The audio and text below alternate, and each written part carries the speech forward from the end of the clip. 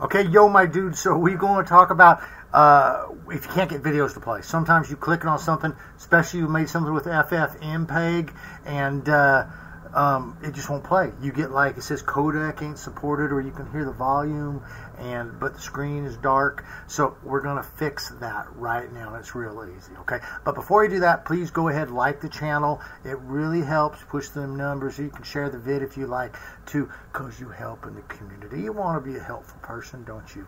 You are a helpful person. So thank you very much. So let's go on and look at this. Now, we get videos that are going to pop up like this, so you can hear the you can hear the sound. So if you must go. Okay, but notice there ain't nothing. There ain't no picture, okay? So that has to do with a codec issue. So just really quickly, without going too in-depth, a codec is basically the translation so that your computer knows how to take videos and turn it into a signal for your monitor. Okay, so it's like if it doesn't know how to translate it, it ain't going to translate it. It's just going to give you a black screen. Real simple solution. Okay, what we're going to do, we're going to rock on over to our internet here. Okay, and we're going to do this. Boop-a-doo. Okay, so from the internet, all you got to do is this. Real easy, okay? You type K-Lite, L-I-T-E, and then you type the word, whoops, gosh, if I could spell it, should be nice. K-I-L-T-E, codec. All right? Then you're going to come up here. It says download K-Lite codec pack. Just hit this standard, okay? Now, there's a whole lot of stuff in here that you just ain't going to use. And I'm going to tell you, a lot of times what happens is we get this kind of stuff, and because we don't know, we're like, well, let's just install it, and we drill down into the settings, and we just get stuff that we don't need. And at the end of the day, it could end up messing up stuff, but you certainly, unless you know you need the stuff, you don't need it, okay?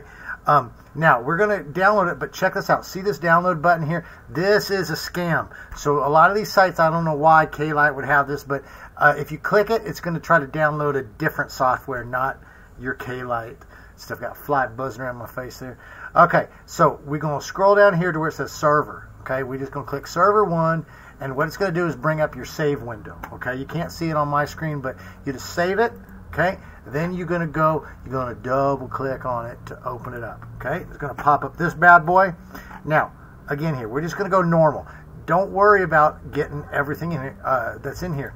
We don't need it. Okay, now preferred video player is going to pop up as Media Player Classic. This is great. This is actually pretty cool because this Media Player Classic, it plays a lot of different stuff that others don't. So like sometimes if you're trying to play things with your Windows Media Player normal, it won't play for whatever reason. It'll play in your Media Player Classic.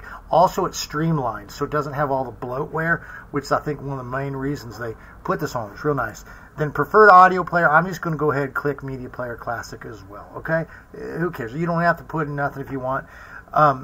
Okay, we're going to leave everything else the same. We're just going to click Next. We're going to click Next. We're going to click Next again and again and even again and another one time until we get to install. Then we're going to go boom. Okay? Going to install that bad boy. We're waiting for it to install. Okay? And there we go.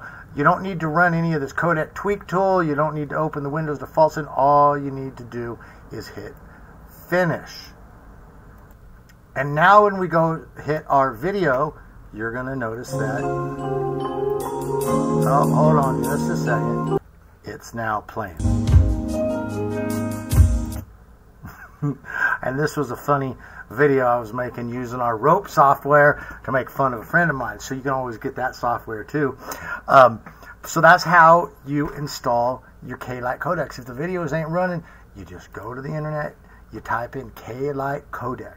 Okay, click the standard, scroll on down to where it says server, click it, install it, and then your videos are going to run just shiny as the day.